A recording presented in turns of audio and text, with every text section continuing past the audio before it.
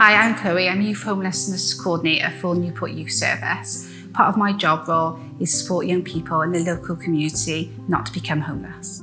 One of the groups of young people that we work with is young people that are asylum seekers and refugees. They're unaccompanied, which means they haven't got any guardianship or family with them. So when they meet us, obviously they're very nervous about working with us as professionals. They come from many different countries, often fleeing from war, and we can't even imagine what they've been through. They find it very difficult to inform us of the experiences they have gone through because it's been very traumatic for them. They are one of the most kind, thoughtful, caring group that we've worked with. They are always looking out for each other and people within their communities, always putting other people before themselves, even though what they've been through is unimaginable.